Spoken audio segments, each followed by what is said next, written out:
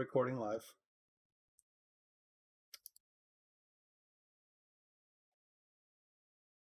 All right, welcome back. We are WEBD6201. That's client-side scripting in the winter 2022 semester at Durham, and it's week 11, part 1 of our broadcast and time together.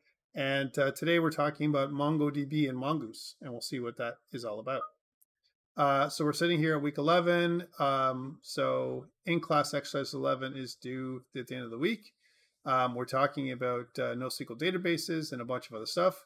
Next week, we're getting into authentication with Mongo Express and something called Passport. So we're adding on to what we did this week.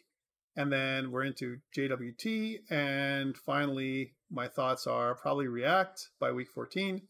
But that leaves only 4 short weeks left for the entire semester. So that's like, including this week, not a lot of time left for us to finish off what we're doing, but and lots of work to do still. So one other thing to note is that next week we have a test that's coming out in the early part of the week, and it's due by the end of the week, covering most of the basic things we talked about for Node.js and a bunch of other stuff between last test and this test. So last week, what did we do? We talked about Express and what that was and how that layered on top of Node.js and added additional functionality. We also talked about what middleware functions are and how that they're critical to make Express work properly. We talked about the EGS view engine, and we actually talked about template engines in general. And we've been working with a template engine of our own, if you think about this, from kind of earlier in the semester when we made our own single page application on and around week 8, if I'm not wrong. And then we did basic routing with Express, created a few routes, and we talked about how to render static files. Rendering static files means I want to serve them up, stuff like CSS, JavaScript, and HTML. And then we worked with the Express generator. We actually ripped it apart and put it together in our own way and restructured it so it works with our model view controller structure. We're going to add to that this week. This week, we're going to be specifically talking about MongoDB and NoSQL databases. That's what we're talking about. CRUD operations, we're going to start this week. Create, read, update, delete, both on the command line directly with MongoDB, as well as with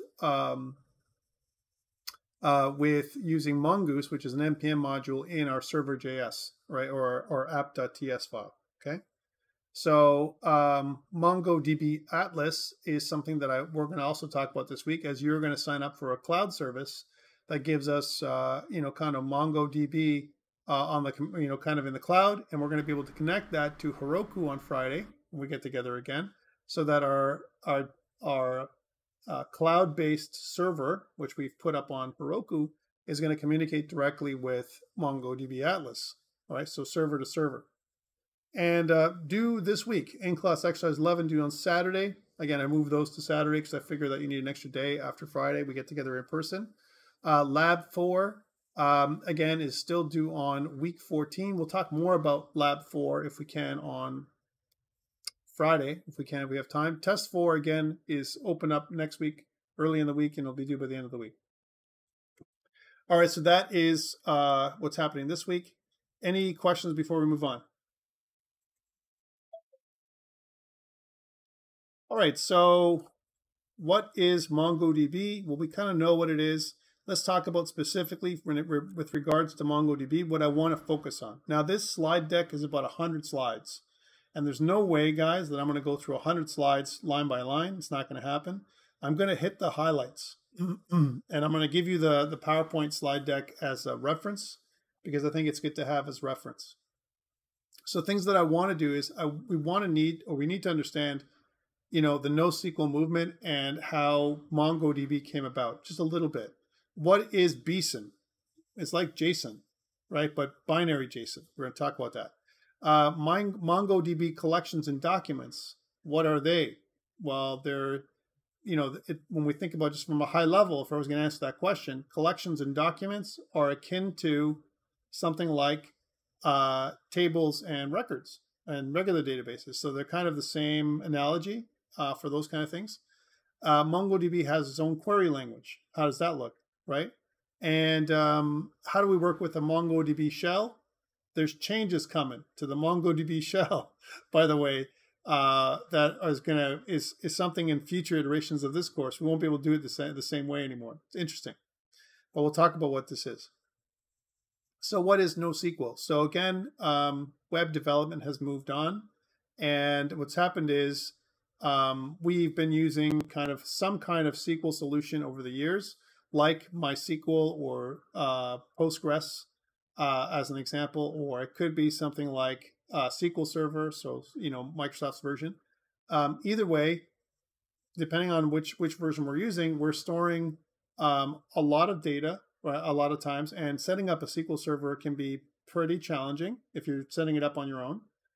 We also have to use things like object relational mappers, or ORMs, started to crop up, giving us different solutions, right, to marshal our data. And so there's a lot of stuff that's come up over the years. But what we've noticed is the web keeps getting larger and larger, and what we were trying to do is trying to figure out ways of simple ways of connecting to databases or having a persistent data store, right? And remember that as we're doing that, we want something simple, like key value pairs, similar to what we're doing with local storage and session storage. We want to be able to quickly store our data, and we don't care about necessarily having a heavy-duty structure, like, for example, something that we store in tables and in records, right? For example, what we did with local storage and session storage this semester, we didn't really have a heavy-duty structure. We had a class that was our contact class, as an example, or a user class. And the contact class and the user class, what we did was we used those classes to kind of structure up our data. We serialized it and sent it to local storage, and we deserialized it and read it from local storage. That's all we really did. And so it was really lightweight. There wasn't really need for relationships, okay? So again, so key value storage is what people were wanting. And we couldn't really do that kind of thing with relational databases. There's a big setup, like I said, right? So, so really what we want is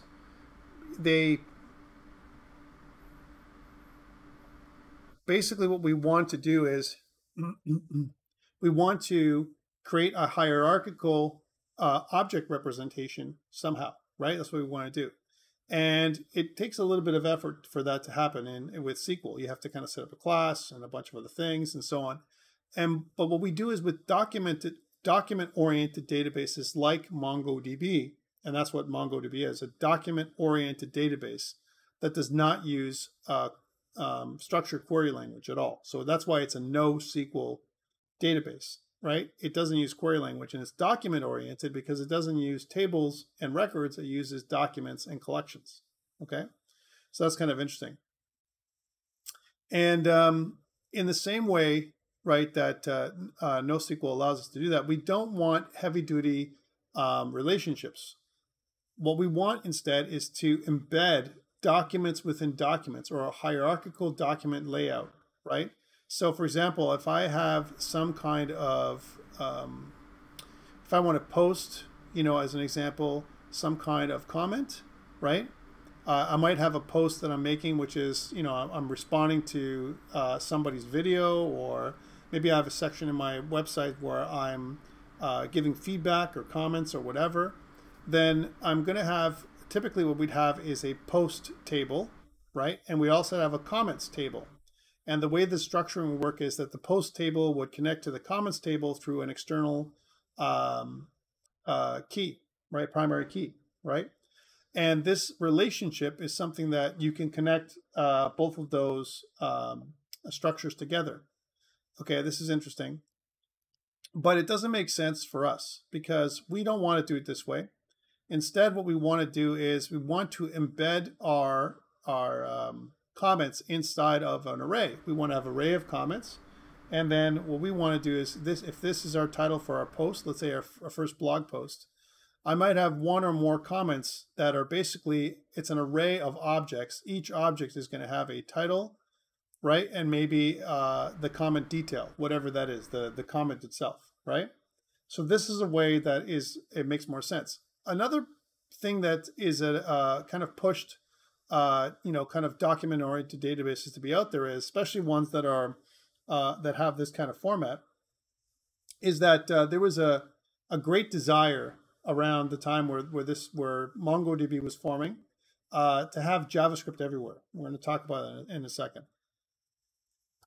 So relational database is great. It's it's stored in different tables and everything else. But one thing is that if we store data in documents, right, in hierarchical, holistic documents, data operations become quicker. I don't have to jump from one table to the other. And the strategies, or the structures involved in creating that data is a lot slimmer, right? So the other thing that happens a lot is with structured applications that use relational databases. Sometimes what happens is the model changes, and when the model changes, example, let's suppose you're using Microsoft's entity framework with their SQL server, right? Just as an example. You make a change to your model, then what you need to do is you have to migrate to the new model. And there's a whole process of how to do that, and it's pretty massive, right? And sometimes what will happen is it takes a lot of data migration and a bunch of stuff. Not so in NoSQL database. If I want to migrate to a new model, as long as the data that I already stored conforms to part of the model, then I can still read that data, which is kind of neat, right? So it's kind of like model changes happen a lot easier for me. And what I mean by model is, let's say, for example, I have my model is going to be the contact model that we're going to make today, right? And it has a contact, the full name, the contact number, and the email address. That's the model. But let's say, for example, in the future, I want to add some other data, or I want to break up my full name into two parts, first name and last name. Is that going to be breaking changes for me? The answer is probably not, right? I can still go off. I may not even see the full name, but there might be a real easy way to pick it up. So whatever the data is out there, and modify all the data in one big swoop. It's really easy actually to do. All right, so that is kind of advantages to NoSQL. And one thing also is we can also, there's a little bit of freedom when we don't need a schema. So relational databases require a schema. NoSQL databases, it's not required, okay? So if you don't want to have a schema at all, you don't even have to have a model. You can literally just output pieces of data to the database. And sometimes that's all we need, because we want a data store that is central, so that all users can see the same data. But there's only one piece of data. There's like one field that we want to show.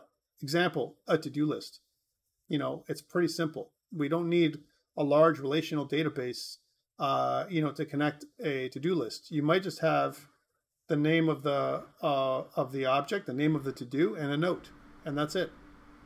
What is the to-do you want to do? I mean, if you really want to go crazy, you can also have a due date, right? And if the to-do is active or not, right? So again, it's a very simple one model, one schema kind of thing. There's no need for you to relate it to anything else. It's pretty, and again, you can make it as complex as you want, but what MongoDB allows you to do is create a very simple structure for persistent data. Okay, because it's a NoSQL database. So there's a bunch of document-oriented databases out there, but none as popular as MongoDB. The other one I would also recommend is Firebase, which is also a document-oriented database. All right, so remember MongoDB? Well, that was created way back in 2007, just before the Chrome's V8 engine came out, right? And remember, Chrome's V8 engine brought the rise of Node.js in 2008, 2009 timeframe. That's when things started to happen. At the same time that was happening, so too were they thinking, developers were looking for a JavaScript everywhere solution, right? And so MongoDB came about. It uses a document-oriented database, and it came from the word humongous, MongoDB. They were thinking about how to create a scalable solution and a key value data store, and MongoDB fit that, right? That's how it worked. And I'm just skipping through here. So let's talk about key features of MongoDB. MongoDB has BSON format, like we said, binary JSON. So what it does is, for us on the front end, it uses key value pair like storage, JSON-like storage, to create objects. One thing that each document has on MongoDB is an ID field. This ID field you could define yourself, or if you just insert an object, it will be created for you. And the ID field that Mongo creates is broken down like this. It's hashed, a random value. So it starts off with a 4-byte value representing the seconds since the Unix epoch, which is like 1970. How many seconds have elapsed since 1970? Cool. And then a 3-byte machine identifier, specific to your machine or the server. A 2-byte process ID, and a 3-byte counter starting with a random value. All right, so that's how it creates the object ID, and it looks something that looks like this. So I insert, for example, a blog post, and as soon as I insert one, MongoDB creates an underscore ID property or a key, and the value is this random hash. It looks like a random hash, but there is a method to it, right, to create this thing. And it creates a unique ID, very similar to when we make things like commits on GitHub. Those are very similarly made, right? So unique. And why do we need a unique identifier? Because we don't want them to clash with anything else. So it's not a primary key like before. It's not like a primary auto-incremented key that you might see in other databases. It's not that at all, okay? And we don't necessarily have a cursor. There's nothing like that inside of the database structure where I'm looking at a pointer that looks at, one record over another record. It doesn't look like that at all, okay? Okay, so I'm just going to move forward here. So key value stores is how we do it. And if I want to, normally if I want to find data in a database using SQL, then it might look like something like this. Hey, select everything. That's what it means. Or, the wildcard. Select everything from our post table. Let's suppose we have a post table where title is like, and it matches this string Mongo, right? And this second part is the filter. I'm kind of filtering the post table, so it's only returning objects that match the stuff that is mentioned here. That's how it looks. Well, on MongoDB, it looks very similar. I'm going to say something like, hey, database, I want you to look in the post collection, and I want you to find all documents that match this filter right here, which is basically the title using a regular expression that is Mongo. Okay? So that's how it works. And it'll return an array of objects. So that's how Mongo works. It uses ad hoc queries just like this. So, so it'll return all posts that match that result. And here it talks about indexes or indices. And one thing we can do is we can add additional filters. For example, let's say I want to return all documents that have a comments count greater than 10, right? So then you can do something like, hey, I want to find, all documents in the post collection. Post collection is like a table. In the post collection that matches, that have a comments count property with a value that is greater than 10. That's what GT means, greater than 10. Okay. So that's how it works. That's how it looks. It's not that complex, right? And here it talks about how it does the indexing, and so on. Again, a little bit beyond the scope of our course, how it creates a replica set for data redundancy. And I'm just going to skip through this because this part is all around sharding and scaling and everything else, that the great things about MongoDB that are awesome, but have nothing to do with us. It's here for you if you're interested in reading. Okay. But when we hit MongoDB 3.0, this is where things really changed. And back in 2015, I would say there's two basic in the new era of web development. One of the milestones or hallmarks of the new era was in 2008, where we had that Google V8 engine and Node.js was born, right? And then the second era, I would say, happened about 7 years later with 2015 when ECMAScript 6 came out, or ECMAScript 2015, that new version of JavaScript. At the same time that happened, MongoDB introduced its third major version, which added a bunch of additional enhancements, and it became a lot better.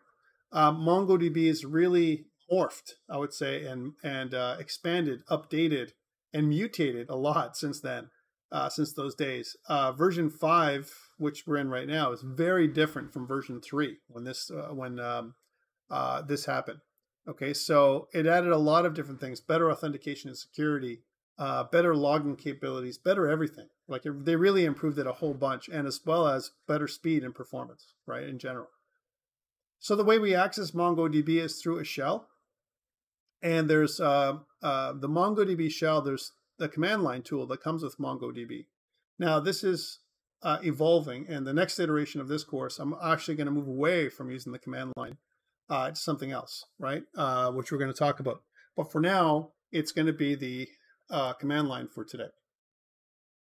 So before we get there, it's a good point now to install MongoDB. Let's do that. So up online, what I want you guys to do is, and for those people who are watching live too, is I want you to go to this link.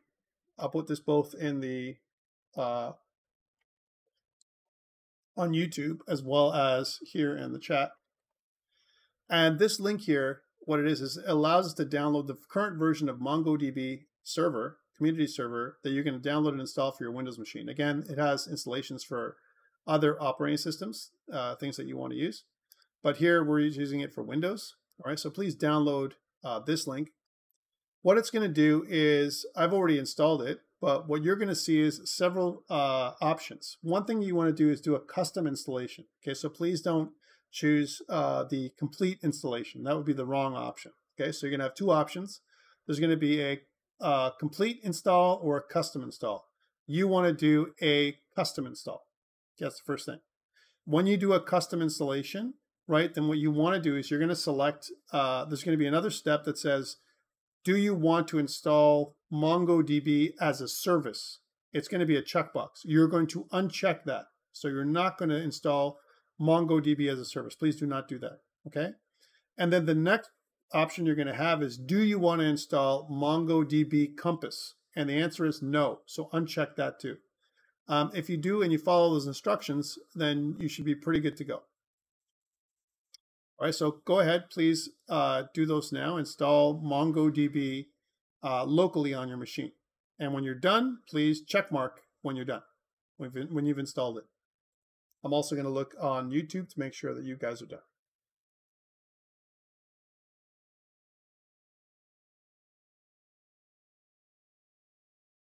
So check mark when you're done installing. So the installer, again, it looks like this, MongoDB Windows, right? And if I was to run it now, it wouldn't work for me because I've already installed it. It's going to give me other options. It's going to give me, do I want to change or repair or remove, or one of those, right? And like I said, what we don't want is we do not want you to run MongoDB as a service. That would be incorrect. Please don't do that today. All right, and Cooper, you're good. How about Nithasan and Amin? Are you good? So you think so? Yes. Uncheck server. Yes, that's fine. Amin, how are you doing?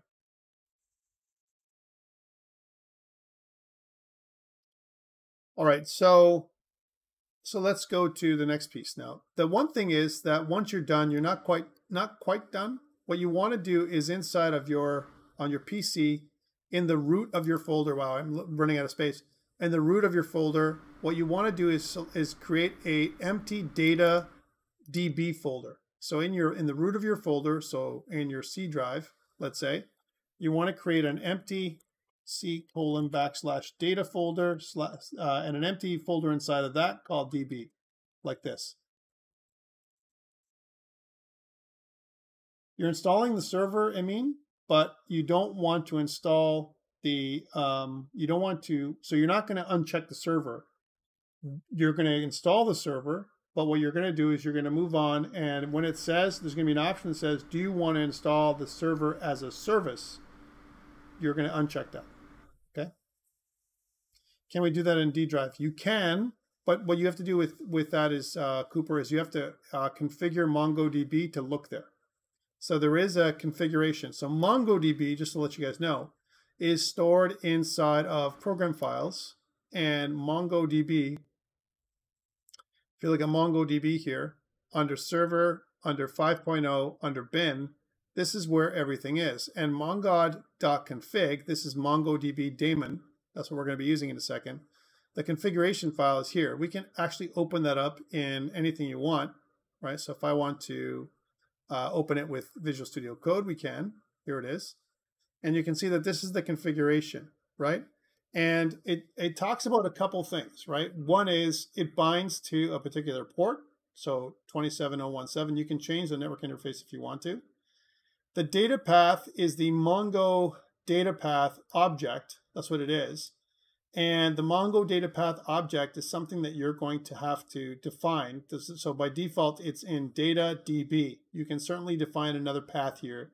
And Cooper, you'd have to do that, right? You could also define a Mongo data path object in your system settings, right? So define what that is. But yes, you could definitely arrange for it to be in a different spot, but the default is data DB in your C drive. Okay. Next, let's get out of this thing because I don't want to modify the configuration at all. But that is the first thing. So your config, that is your data configuration. That is from MongoDB. And what we want to do now with our MongoDB is to test it after you've installed your like we said here, your data DB folder in your C drive. So in C data DB, it should be empty in here. I have some stuff in here because I had some other data in here, but for you, it would be totally empty. Then what we want to do is we can launch MongoDB now. And the way to do that is we're going to go to my command prompt and we're going to type in the word mongod -- right version. And if you get something that says unknown command or whatever, anything like that, right? Unrecognized command, that means that you have to modify your environment variables. Let's do the environment variable thing now because I'm sure that most of you will have that issue. So how do you do that? You go to your little start button, start menu, and you type in advanced. You start typing advanced system settings. And you'll see where this little button comes up, Advanced System Settings. That's the one you want. You pull up Advanced System Settings. It'll give you this little dialog box. And on the bottom right, there's Environment Variables. Please click this Environment Variables thing. Environment Variables will show you a bunch of, kind of environment variables that have been created, right? So I've created a couple of them. One of them is the NVM home when I installed NVM and so on. I also have the path environment variable, and there's other environment variables here as well. There's two sets of environment variables. I've talked about this before. The first set is your user. That's just for you, right? And the second set is for everybody, right? So what I want to do is I want to start inside the path variable, kind of system variable, inside of the users area. So double click there. You're going to see that I have my path, C:\program files MongoDB server 5.0 bin, right? And like I showed you before, if I look inside that folder, so C:\program files, right? And if I go to MongoDB server 5.0 bin, you're going to see that those are the files I'm going to have access to. You can convert this whole thing into a address like this, right? And I can simply just highlight, copy it, and I can copy it and I can go into my environment variables here, make a new space for it by double clicking and just paste it inside there with Control V. Once you've done that, I've already done it, of course. Once you've done that, all you have to press is OK. And then you can press OK, OK, OK. And then what you want to do is you want to close off your command prompt and relaunch it. And when you relaunch your command prompt, you should be able to do mongod -- version, and you should get this 5.06, which is the version that's on today. So Cooper's good. How about Amin and Nuthusan? Are we good? If you can't get this, then you can't move on. So I got thumbs up from Nuthusan. How about Amin? Maybe he's watching. Oh, he's good too. Awesome. Thank you. All right. So very good. Thank you for that. All right. So let's move on. So now that we have this part, we can run mongod. And the way to do that is just to type in mongod. Let me just go here. Mongod, like this. Okay. Mongod will give you this like big response that says, look, there's a bunch of stuff that's going on, right? And the thing that you want to see is at the bottom here, where it basically says, this is the port that we're listening to right here, port 27017, okay? Sometimes you have to run mongod a couple of times because what happens is it says, hey, look, you're trying to bind to all, right? You could put a switch that says -- bind IP 127001 to disable any warnings, all right, if you see this kind of stuff happening. So that's why I'm getting all this. So again, if we follow the instructions of what it says, we can do that. We can say something like, hey, mongod, and then -- just like it said up here, right, where it has those warnings and messages, and that's like way up here when it started, right? It started kind of issuing all those commands, right? And it said, hey, do a -- bind _IP and whatever the IP is that you want to bind. So, all right, so -- bind _IP and the IP address 127.0.0.1, which is your local host. And if I do that with mongod, you're going to have less warnings, okay? That's all it's going to do. It's going to just give you less warnings. But really what it's going to do is just run this on that local host with port 27017. You can also specify the port if you want as well. Okay, so those are the two ports, and that's how it should run. Now, let's minimize this because we're going to need to use this. This is going to be our little server running in the background, just like we did with NodeMon, and we've done this before with Light Server and a bunch of stuff. We're going to run another command, and we're just going to we're going to use Mongo. So Mongo, this is what I was talking about before. Mongo is being replaced by Mongoose, right? Mongoose is a new, kind of secure shell that is replacing MongoDB or the Mongo CLI. What was the command for the port? It's -- bind _IP and then space the port for the port. I don't know for the port. It's automatic. Cooper. The port is 27017 unless you say otherwise. You'd be fine with that doing that. Yeah, you'll be fine if you just type mongod, you're good. So what this is showing you that the new kind of the new shell, so MongoDB shell version 5.06, and it says warning, Mongo shell has been superseded by Mongoose, which delivers improved usability and compatibility. The Mongo shell has been deprecated and will be removed in an upcoming release. Well, okay, and let's take a look at that. Where do you get it? Well, it tells you where to get it. It says go to docs.mongodb.com, MongoDB shell install. That's where you would go. Let's put that up there.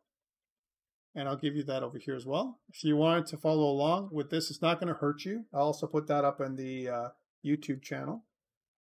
There it is. And if you were to go there, then you're going to see that, how do I install Mongod? Well, you want to go to the MongoDB download center. And this will take you here where you have several different downloads, right? One is the MongoDB shell, which you can certainly download. It's version 1.31. I've gone ahead and done that. I've also restarted my shell. So if I was going to try and do that, if you wanted to do that with me, you would also reinstall this. I'm just going to quit the old shell to show you that this can be. So I'm going to type in Mongoose now. And when I do that, it's going to show me a different view. That's all it is. Okay? And it's the exact same thing as Mongo, but it gives me some coloration and a bunch of other stuff. And it says that there's a bunch of stuff that it's missing. It needs some more configuration, but who cares? One great thing about this is if I clear the screen and if I do the same commands like show dbs, it comes up.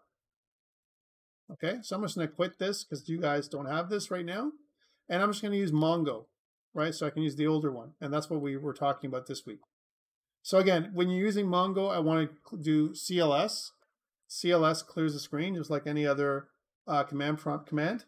And then what I want to do here is I want to type in show dbs. And show dbs shows us all the databases that I have installed. Here, notice by default, none of us have anything installed.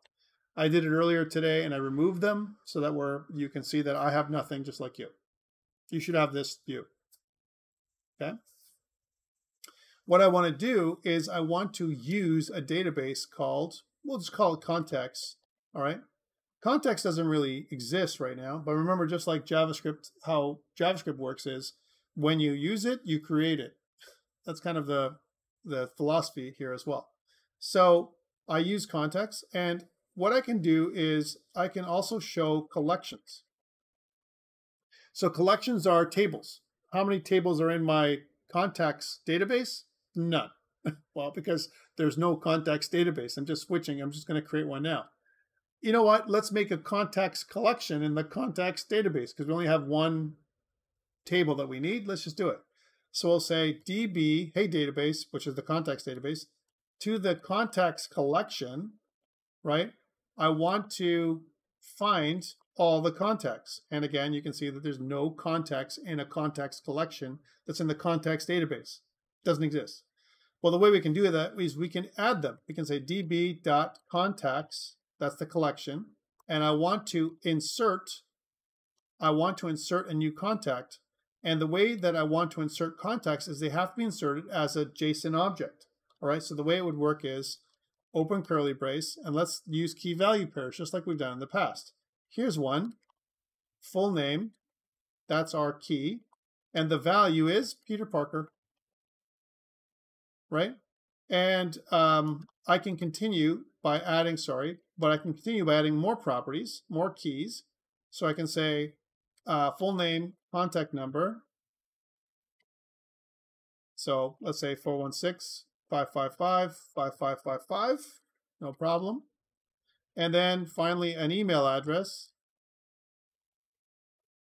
where it's spiderman@example.com. I should probably use mcu.com, whatever.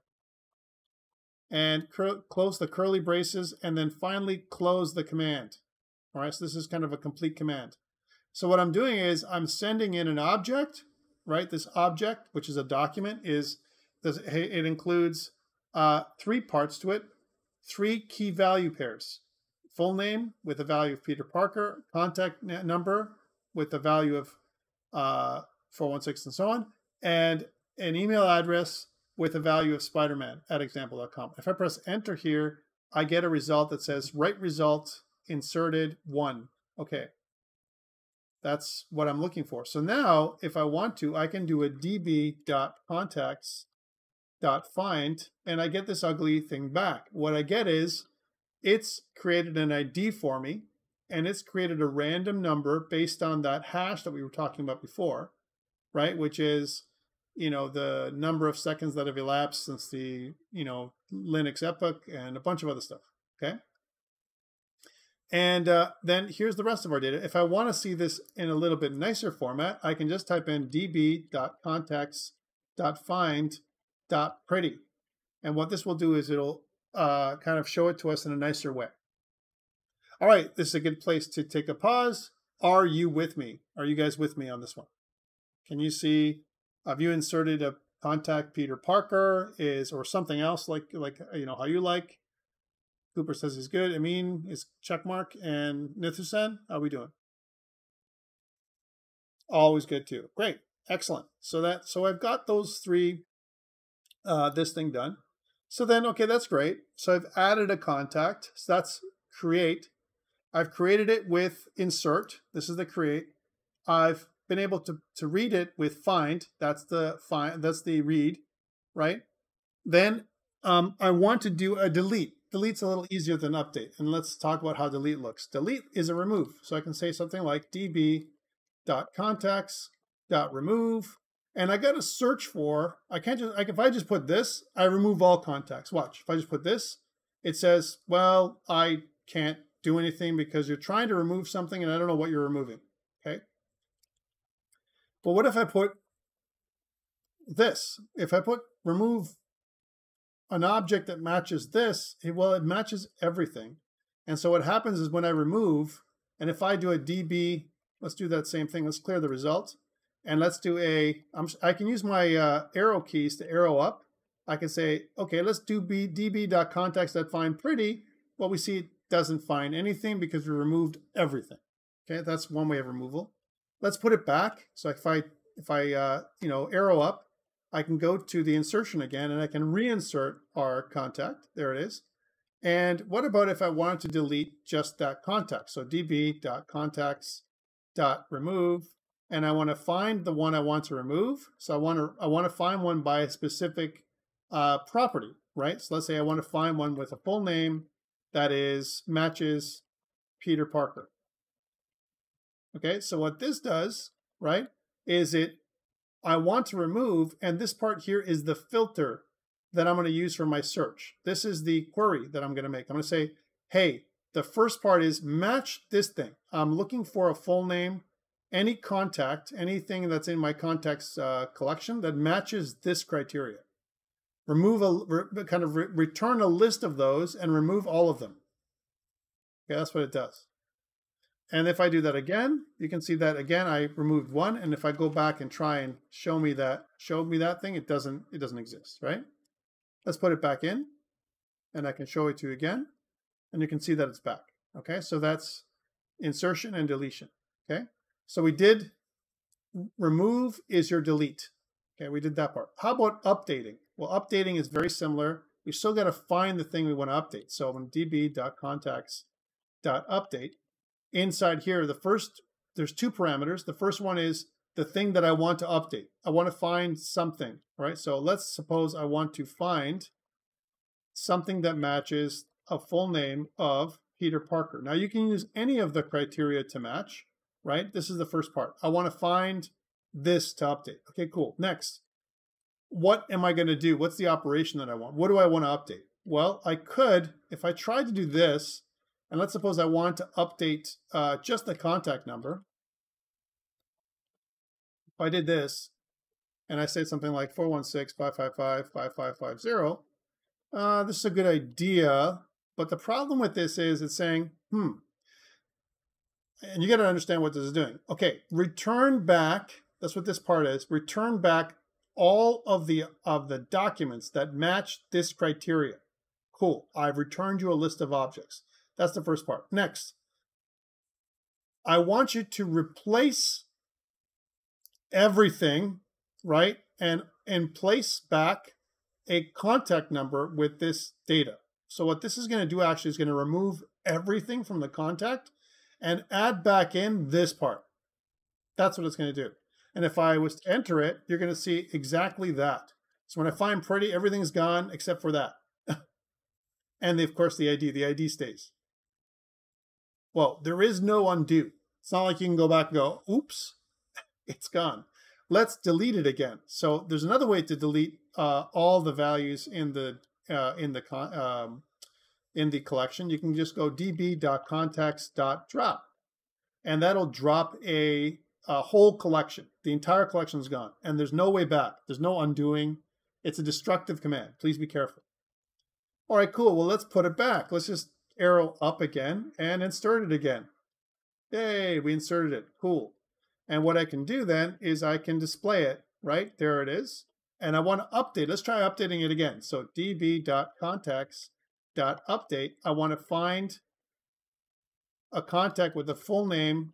By the way, you can search for anything you want. A full name, you can search for contact or even email address, whatever you want to search for, whatever matches, right? So I can say something like spiderman@example.com, right? I'm matching that particular, I have to put it in the curly braces. I have to match that criteria first. I'm looking for something that matches this criteria, whatever criteria I set. And then what do I want to do? Well, let's do a set operation. And I can pass in an object for that. I want to set what? I want to set the contact number only. I want to set it to 416-555-5550. So this isn't modifying the entire document, just the one part. So I want to close off this one, close off the command, which is what I'm going to do, and then close off the entire, my method, the update method. So there's two parts really, right? The first part is a filter to return a data set. The second part is the command that I'm going to issue when I update. What kind of update am I doing? right? And then if I press enter, then I say that I matched one result. So I got one thing back and I only modified one thing. You can have these different. I can return many things back, but I might be only be able to update one thing.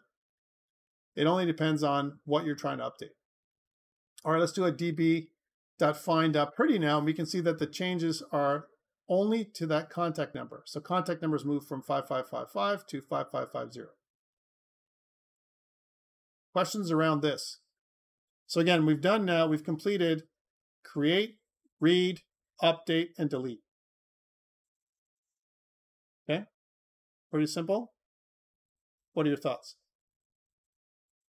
Okay, cool. People are getting it. That's excellent. So this is the first piece. The first piece is, how do I do it on my database? Well, what I want to do is I want to add more sample data. We need to play with some sample data. In order for us to get there, what I want to do is let's launch our stuff from last day on Friday. Let's start with that data right now. So I'm going to go into my desktop and I'm going to go to Durham, and you guys are section 3. And notice I have ICE 10. I'm just going to drag that into Visual Studio Code. So this whole ICE 3 looks like my Visual Studio Code updated. I want to drag it into Visual Studio Code. There it is, right? And what I want to do, as always, is I want to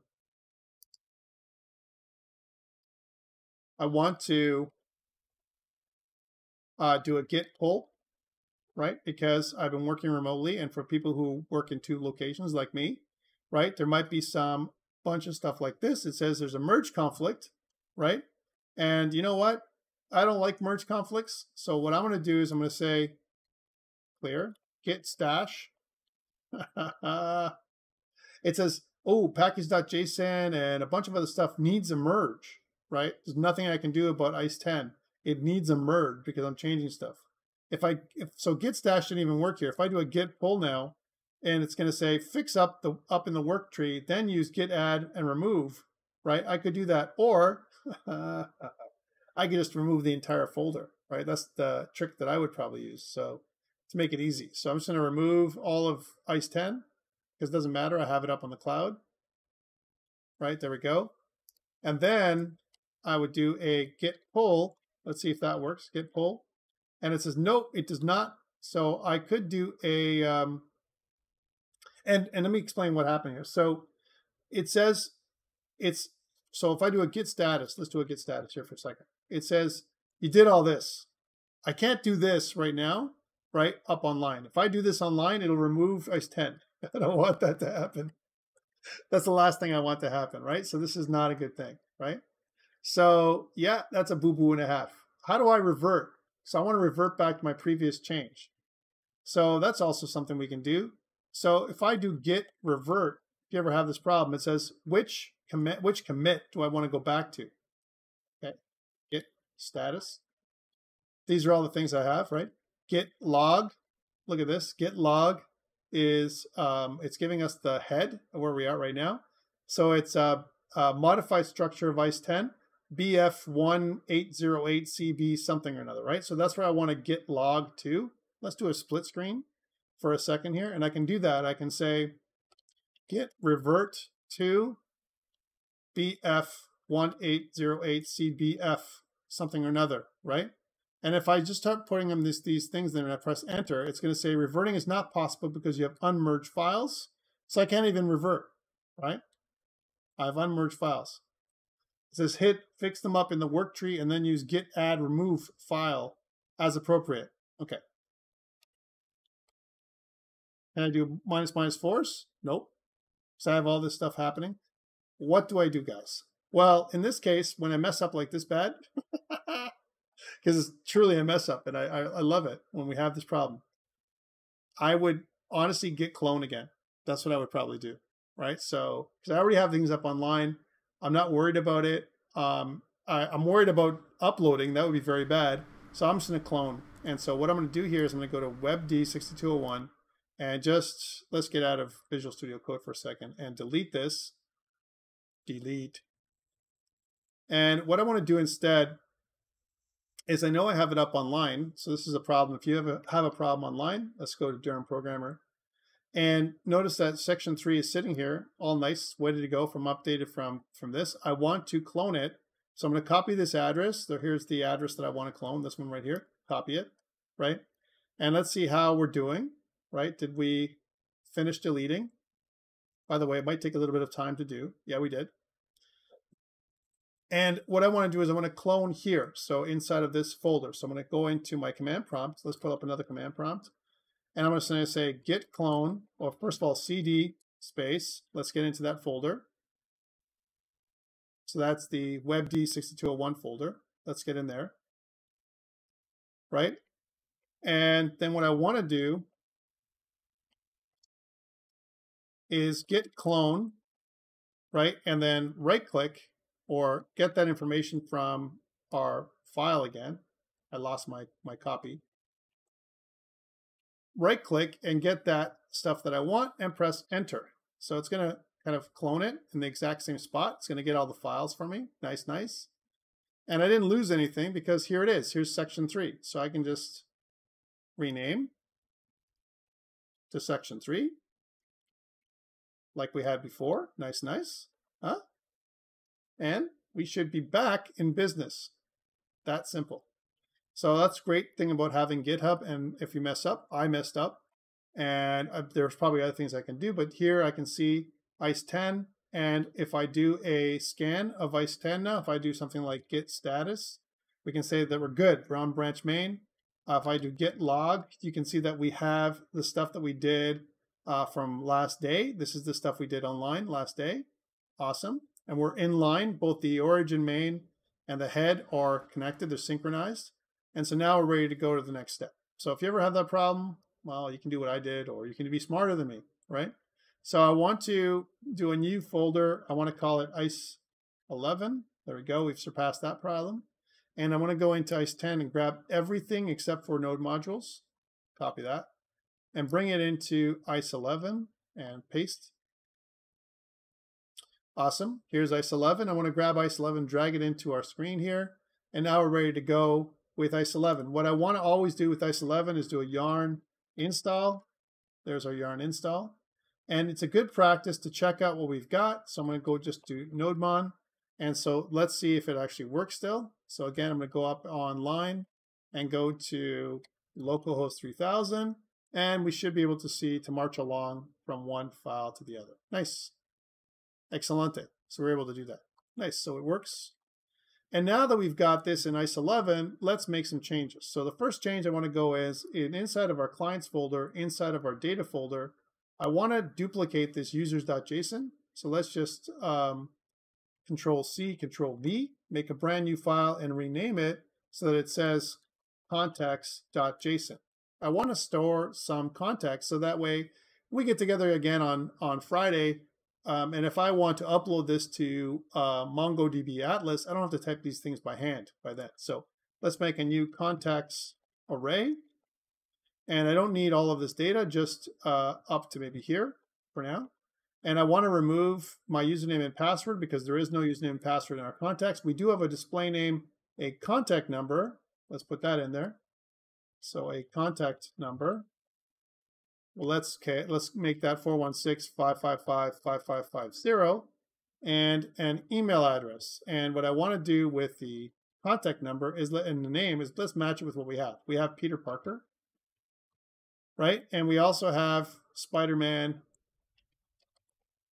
at example.com. There we go. So save. So that is our first contact. Let's make copies of that. Right? And I want to make 2 of them. And the first one I want to change to Dr. Strange. So Dr. Stephen Strange. We'll use that one. We'll make that 556. We'll call this Dr. Strange. And then the last one we'll make it so it's Steve Rogers. You can add other ones if you want to for testing. Change that to 1. Okay, change that to Captain America. Captain America. There we go. Okay, so that's all of them, contacts, right? And we have a contacts.json file. So why did I do this? We want to reuse this.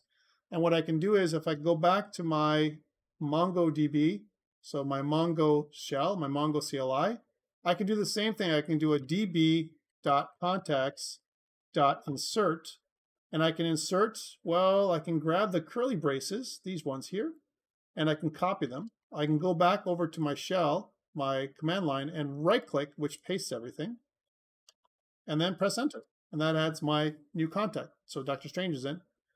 If you have trouble right-clicking, you can always go here to the top left corner and go to Edit, Paste, which will do the same thing. Okay.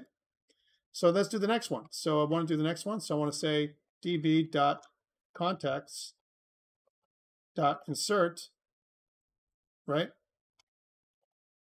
And I want to do the same thing. I want to grab this data, copy it, and then right-click and close it off the command with a paren and enter.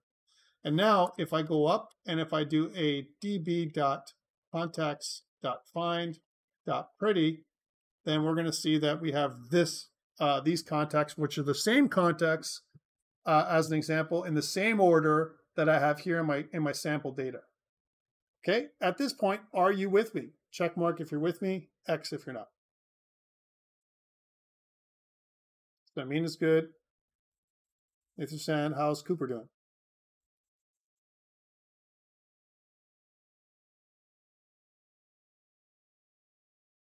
Cooper, you're good? He's probably working on it.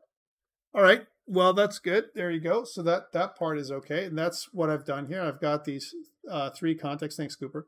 I've got these three contexts here. That's what I've got. And we're good. Let's put this up on GitHub. So again, we're going to go here and we're going to align that with GitHub. So I'm going to make another shell.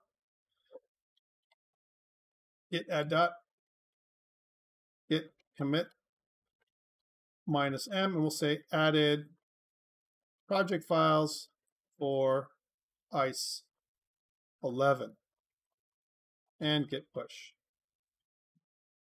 Okay, there we go. It's going to push it up online and we're good to go. We're in sync. Awesome. All right, it's great. So now that we have that, well, we have some good test data. That's what we have. And let's go back to what we want to do now. So now that we have the test data, this is okay.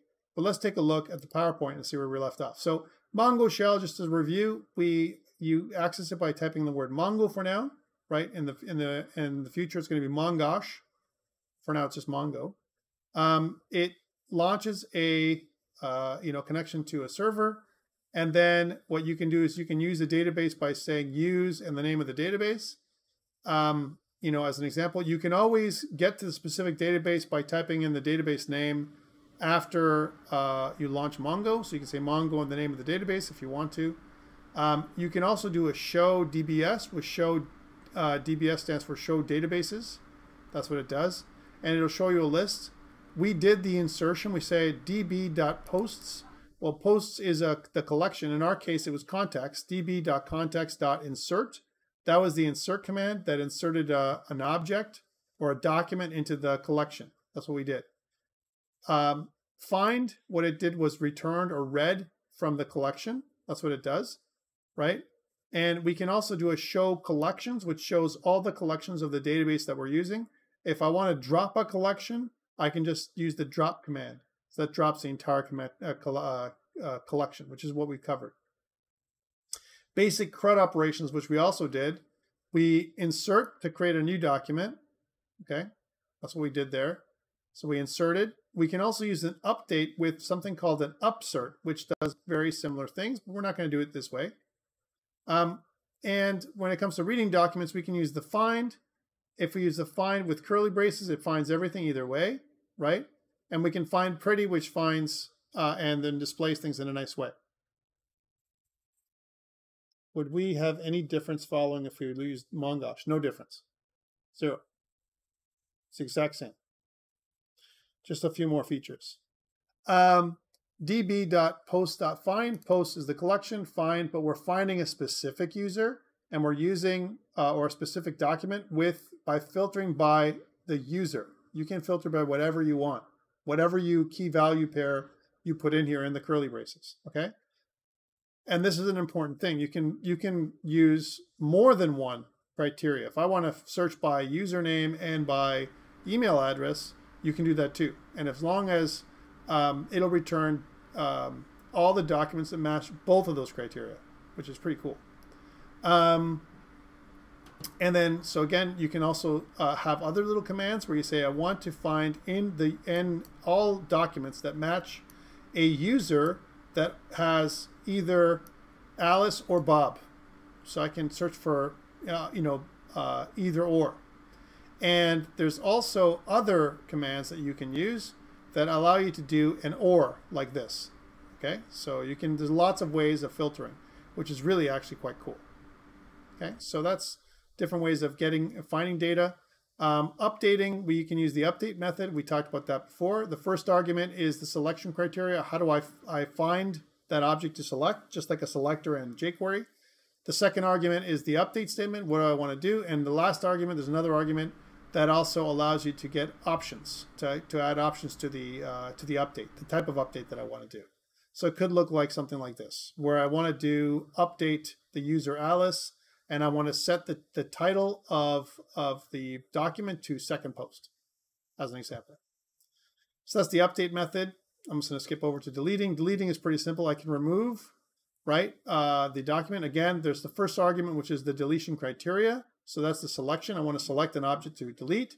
And the second argument tells me whether or not I want to remove multiple documents. So if I do this, we showed this, that'll remove all documents, or we can use the drop method. Either one will remove all documents inside the collection. We did that. I can also remove a specific document that matches a set of criteria, for example, user Alice, right? So that's what we can do with removing. So that's create, read, update, and delete. And then now we're getting into something called Mongoose, and Mongoose is going to allow us to read from the database that we just created. And we're going to connect it to our Express server. Let's do that now. So to get ready for this, we're going to need some kind of connection string with the with our database, and I'm talking about with MongoDB, right? That's installed on your server, on your computer, right? So in order for us to start there, first of all, let's do a couple things. One, in our Mongo CLI, let's quit out of this. So let's quit the Mongo CLI, number one. You can always add the Mongo CLI locally inside Visual Studio Code. So here in Visual Studio Code, I can always just launch Mongo, right? And Mongo will connect here as well. If you have Mongosh, you can do that here too, right? So Mongosh will connect here as well. Okay, so just letting you know. So we don't have to do it outside. If you have an error, we can always restart. If you restart, Visual Studio Code holds its own command prompts open or terminals. And if you've updated or installed MongoDB with having Visual Studio Code open, then you need to restart Visual Studio Code in order for the command prompts, the terminals that are open for you in Visual Studio Code to be updated as well. But you could run Mongo, like I said, locally here, and you still have the same access that you did before, right? So all the same commands. And sometimes it's important to use this for debugging purposes, right? Where I can say db.collections, my contacts.find.pretty, right? Because I want to check to see that the document database here is the same as the one I'm reading here, okay? So I can definitely leave this open if I want.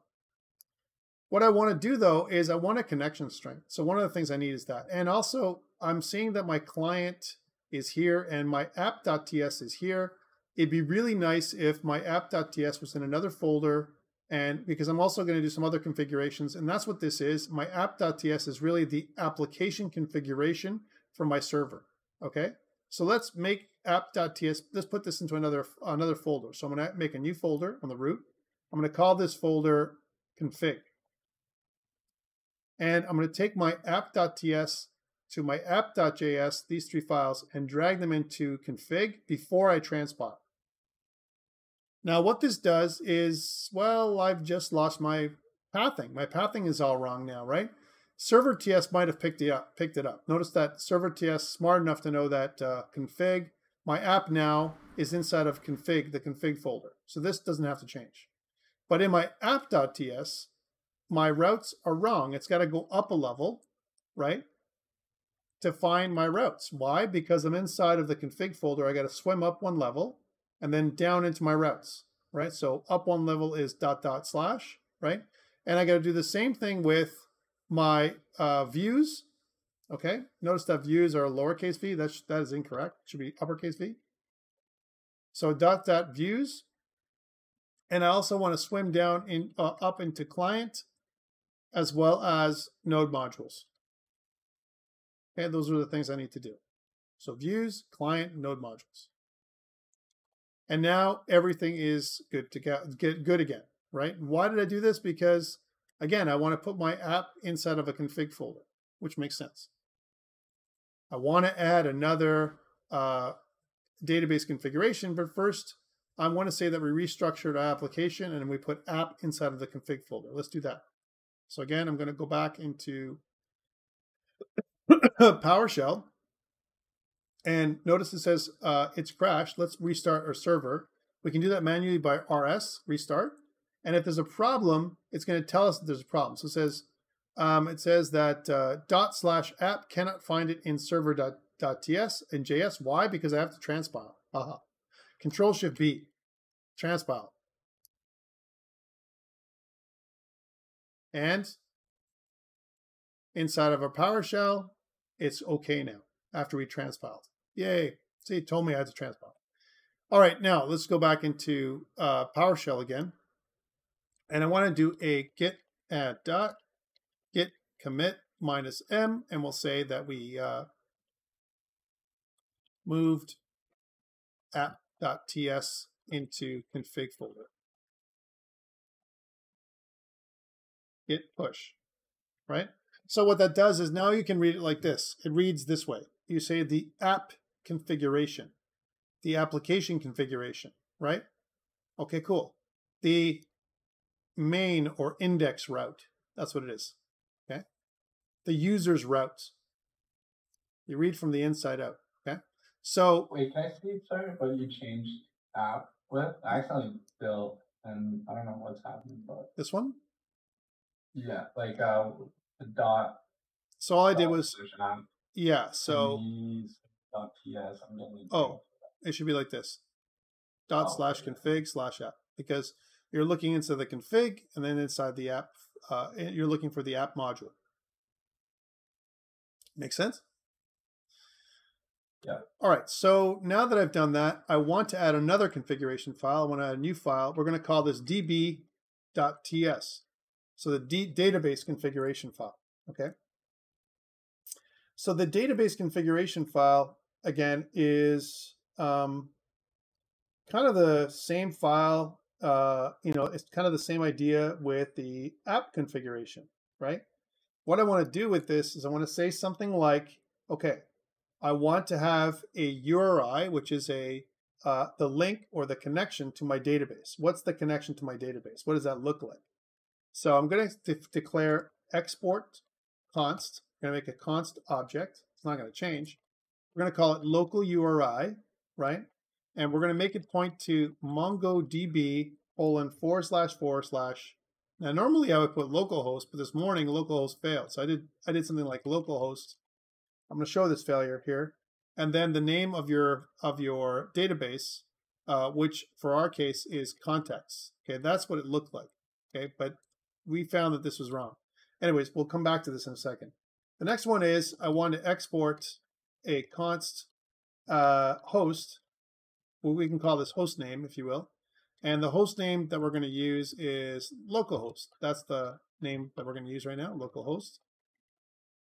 We're also going to export const some kind of session secret, because we're going to use this in the future. And we're just going to assign a session secret that is just a random set of characters. So for us, it's going to be, I don't know, something like WEBD6201, and then we'll call it session secret. Something that's simple. Here, you would really put in, kind of a secure hash, that would not be the same. You would definitely align these three things: the URI, the host name, and the session secret. You get them from the environment variables if you're going to share this on Heroku. Okay, none of this would be stored here that you could read it clear text. That would be a mistake. And that's why we're putting it into our db.ts file, because we can always remove that later. All right, so now, cool. So now that we have this, these are the few things we've added. And notice what it looks like in the db.js side. It actually does exports session secret exports.hostname. And what it's actually doing is it's configuring our exports container for the database, the DB object. The container for that module is going to have these properties, right? Local URI, host name, and session secret. Cool. So that is my configuration. Let's do that. Let's put that up on GitHub. So we're going to say git add dot, git commit -m, and we'll say added db config file. Git push. There we go. Next, I want to install my Mongoose npm package. Mongoose, and I'm just going to go to that for a second and show you what that is an npm package that connects us nicely to MongoDB. It's called Mongoose, nicely actually, right? It's the most popular middleware,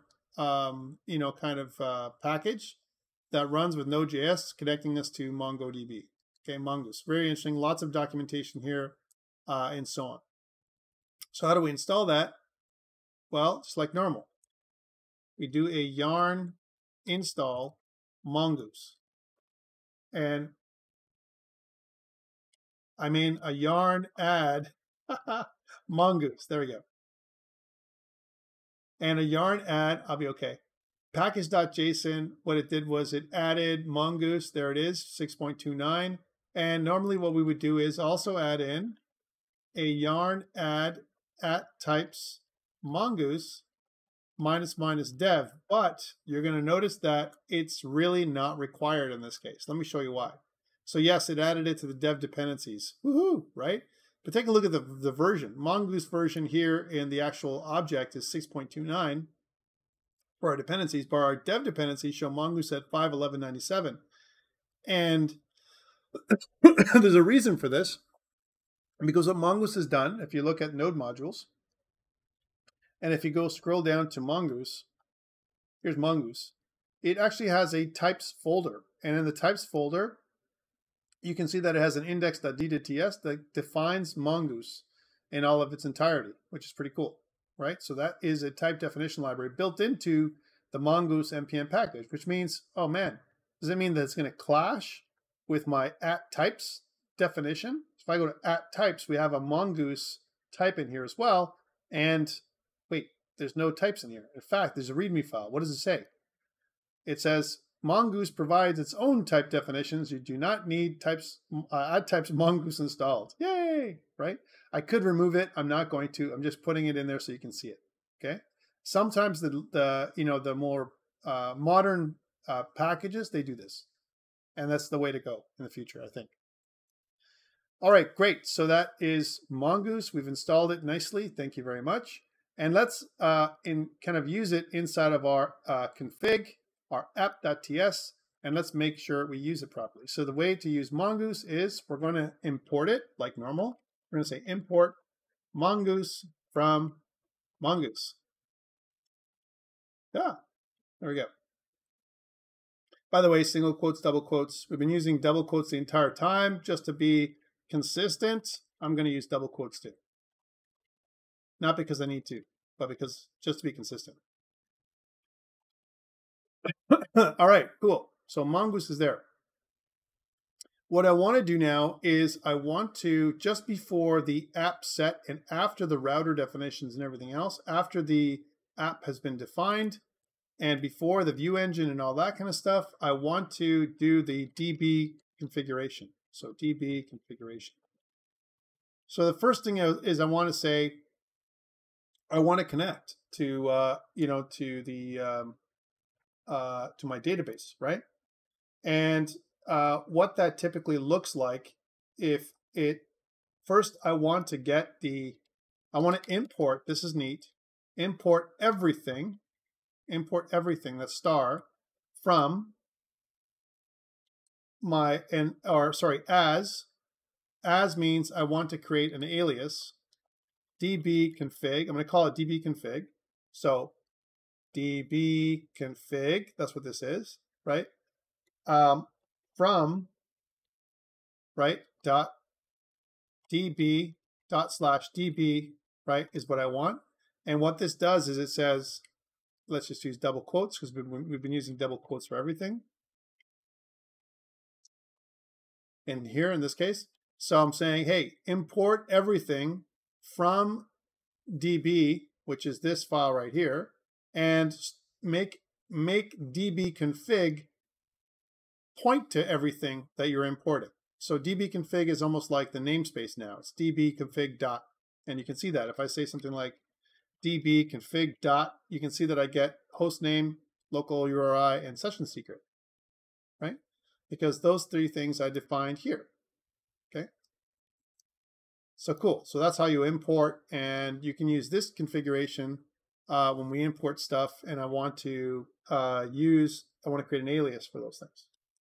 Next, what I want to say is mongoose.connect. And when I do mongoose connect, I want to point to a URI string. Well, we know what that is. It's dbconfig.local URI, right? Yay. That's the local URI. And if I press save here, right, an example, that's the first part. The next part is I want to create a little alias for something called Mongoose connection. Oops. That's not what I wanted to do. Connection. Mongoose connection, this is an alias, right? And I want to say db.on, and when I have an error, I want to do some kind of function, a callback function when I have the error, right? And that error, right, I want to kind of output that it's going to be a console.error that's going to say connection error. So I can't connect, basically. Okay, console error. I could also do a db.once, and once only fires one time, where I want to open, when I open a connection, I want this thing to trigger. I'm going to have a couple of arguments here, but really, again, this callback function is going to be where I want to do a console.log, where I say, let's use a template string for this one, where I say connection open at, and again, there's lots of ways, to do this. I can say connection open at, or connection, to MongoDB, right? Connected. Let's say connected to MongoDB. Connected to MongoDB at, and then we can use a template string to insert the dbconfig dot hostname. Okay. So what this will do is if we save it, and if all things go well, then in my PowerShell, we shouldn't crash. But unfortunately, there's a bit of a bug, right? And some things have changed since the last time we ran this thing. And notice that it's not connecting, even though I can clearly show you that MongoDB is running, right? There is a problem connecting to MongoDB. Looks like app crashed, and it'll give you some weird error that looks like this. It says topology description unknown, server blah blah blah, right? But if you were to connect to it directly, let's say if I go back to db.ts and change localhost, what it says here, to 127.0.0.1, if I save that as an example and it reboots the server, then now we're connected. So that was a bit of a bug we found. It's kind of slowed us down today in the first session. And thank you very much, guys, for helping me figure that out. It took me we were just like searching on all kinds of stuff to figure this out, because honestly, before it was like so simple, and now they've changed stuff again. And this is part of the challenge of working with web technologies, because they continuously change stuff. All right, cool. So that is how we can do it. That's showing that we're connected to the local host. Great. Let's put this up on GitHub.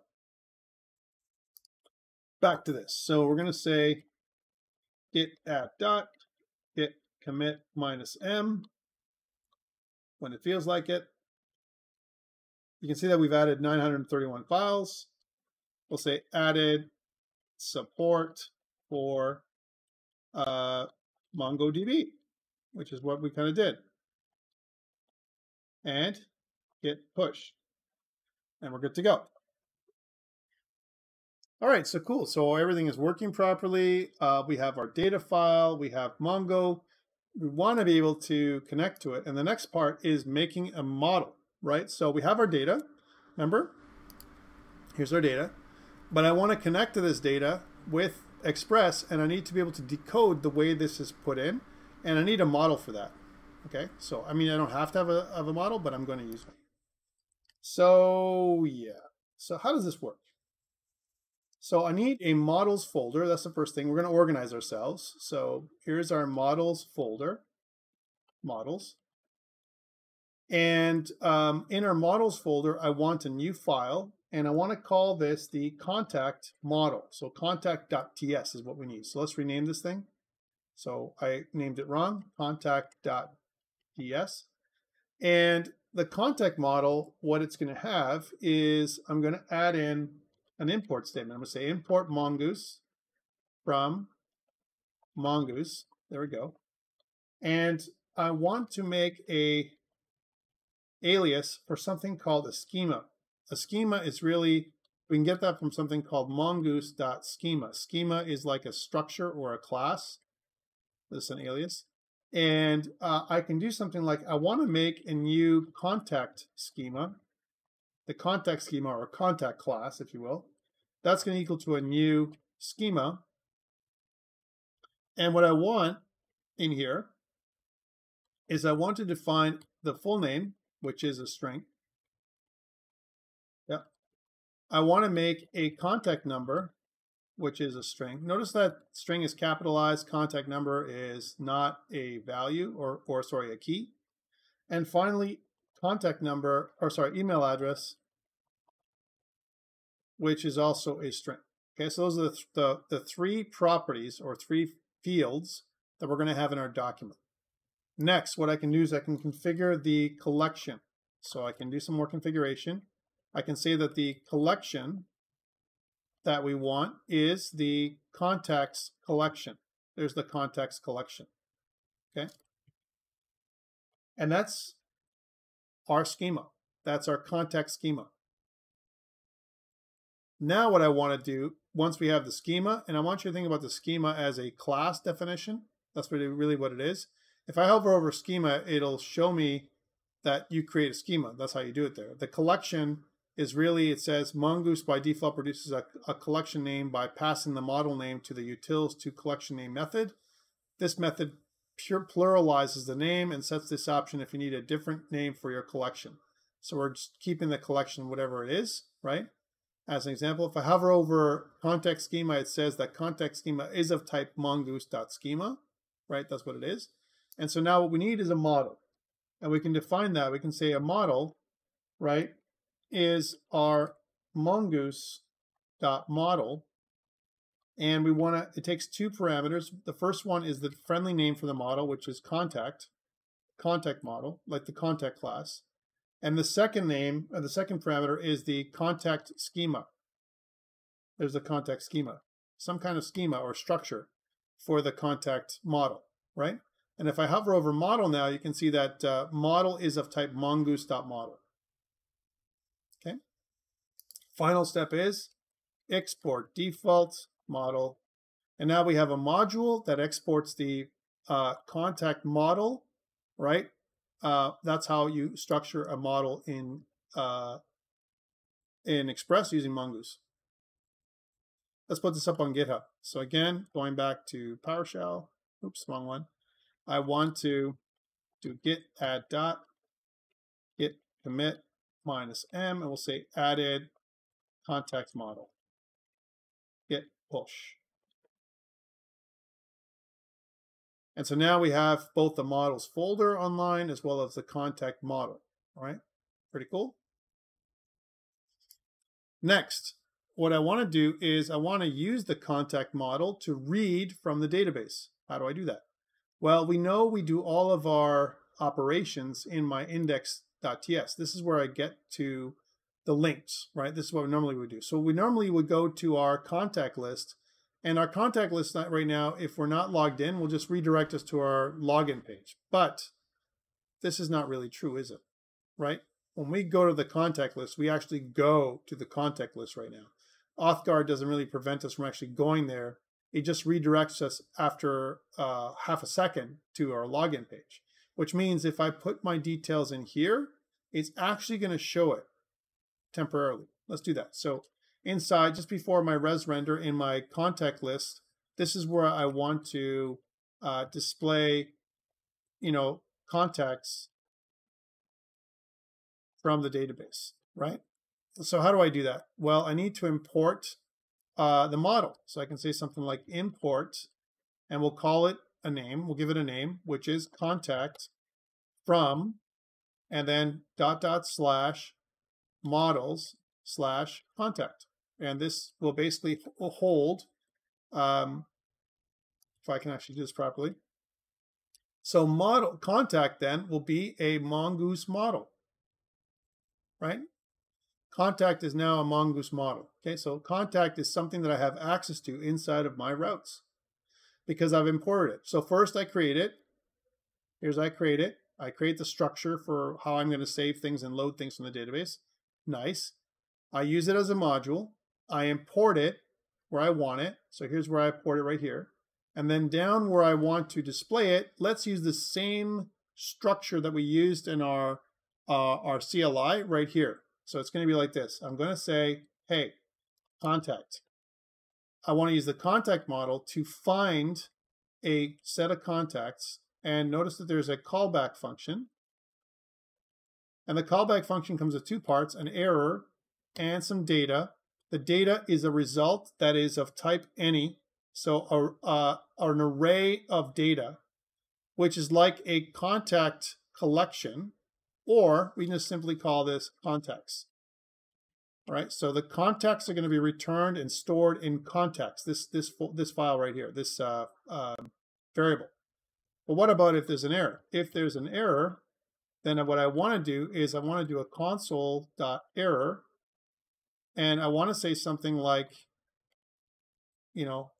encountered an error reading from the database, right?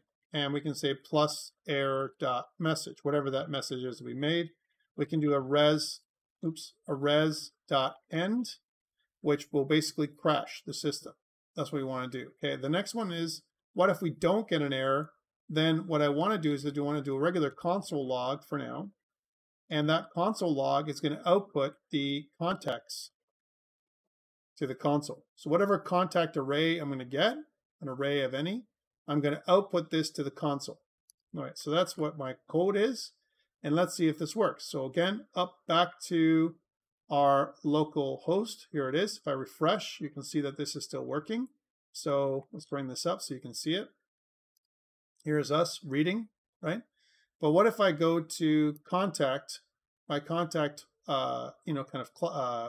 site, and I click on this show contact list. Now what it will do is redirect me back to login, right? Because I haven't logged in yet, right? But back here in the terminal, there's our contact. It read. This is data that's coming from our database. And so we've done it. We've read from their database. We've done the initial thing I wanted to do today, which is do a read from the database. Okay? And we're pretty good to go. Right? Questions from, have you guys got this? Cooper says you got an error. What's the error that you got? While you're doing this, I'll put this up on GitHub so you can compare my code to your code. So I'm going to say git dot git commit -m, and we'll say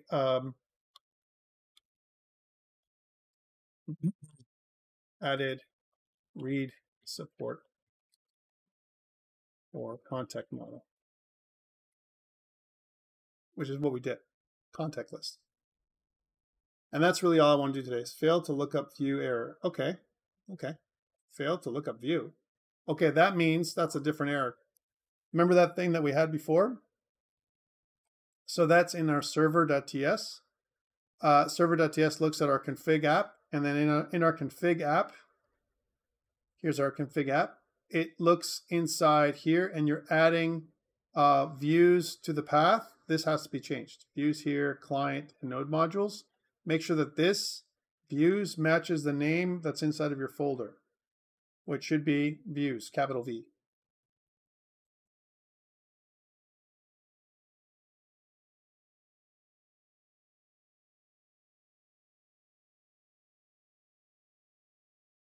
And it's then what are you getting? What error are you getting? Did you figure it out, Cooper? Yeah. Okay, good. How about you? It's then.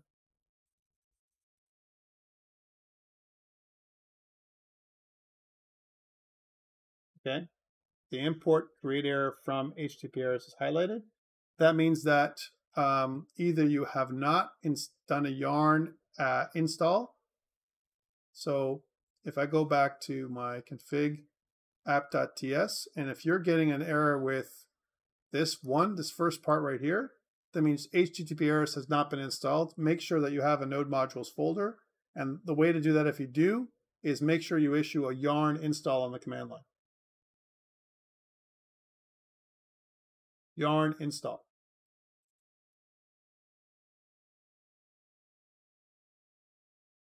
And again, it could be a pathing issue if it worked before. Check the path. I think we'll end up like changing our auth guard completely. That next class. Oh yeah, we have to change the auth guard because the problem with auth guard, we won't be able to do it now. We'll be doing it next week because next week we're doing authentication. Okay. You're somehow going without errors for ICE 11, but my MongoDB not working. Huh? That's not possible. That's not possible. I mean, if you're getting data, then your MongoDB is working. No, like I'm not getting the data, but it doesn't show me any problems. That's a problem. The line is not working. That's a problem. Yeah. So, but are you running with MongoDB? Are you connected to MongoDB at all? Like when I started MongoDB, that's okay. But when I so you got all this, right? Yeah. Okay. Yeah, this is correct. Like this is working. Yeah. But when I type Mongo, it says like exiting with port 1 and couldn't be able to connect. Okay. So remember, in order for you to do that, you need a C. Remember that. So whenever I get that, if you want to type Mongo and you get nothing, is in your C, you must have a data DB folder. Do you have that? Yes. Like I didn't create it, but I'm No, you have to create it. Yeah. If you don't have a data DB folder, then you won't be able to connect to MongoDB at all. You need to have a data DB folder. So make sure you make one. Right. So data and inside there an empty DB folder. Right. Like right now I have the C data and DB, but still the Did you add it just now or did you have it before? No, I just right now. Okay, so restart your server.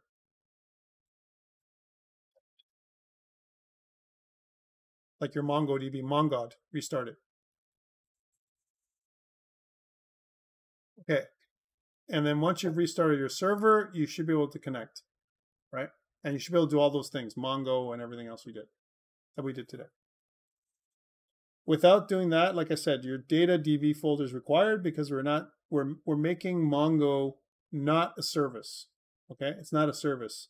MongoDB is running locally on your machine, and we can start it and stop it by using a command line like this. Okay. Now again, is that the preferred way? No, but I know that I found a lot of people have had issues when we install it as a service. They have a lot of issues. They have to reboot their machine. They have to do all kinds of stuff. So that's why I'm not doing it that way. At least not for us. If I was going to run this as an actual server to run, yes, that makes sense. I would have a box dedicated to MongoDB, and I would run it that way.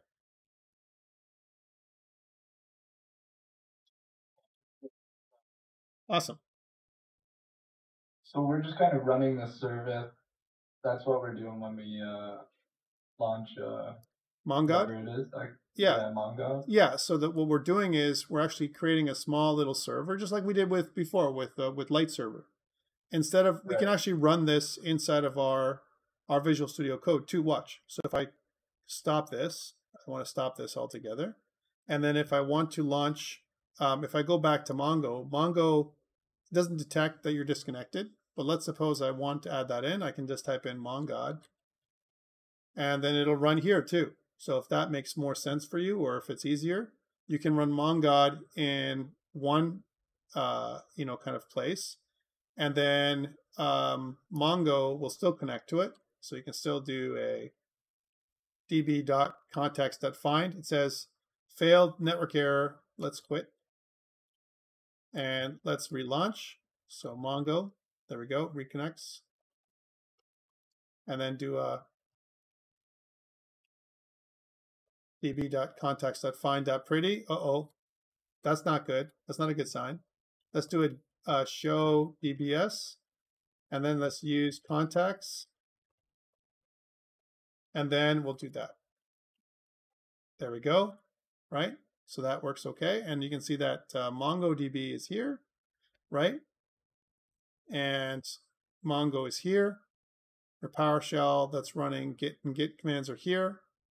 Your watch task for tsconfig.json and your TypeScript is here.